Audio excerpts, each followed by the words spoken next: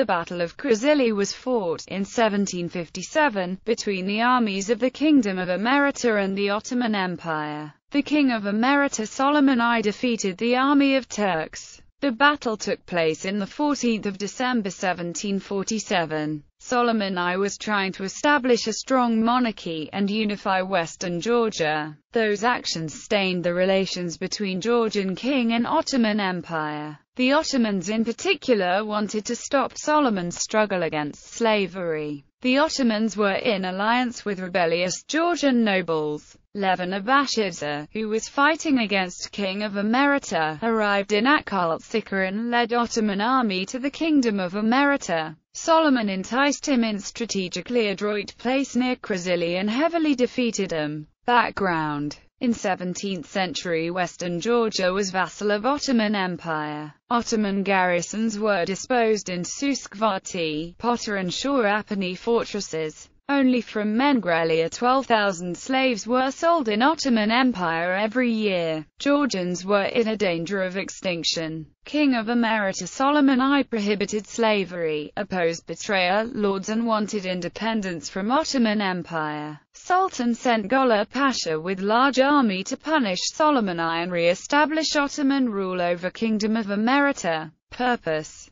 Ottomans wanted to destroy Solomon I and his supporters and to finally conquer Western Georgia. The aim of Georgians was to clear Emerita of Turks. Battle: early morning Georgians started attack. King Solomon himself reached Ali Pasha and killed him. Ottomans became confused after death of their leader. Georgians heavily defeated Ottoman army.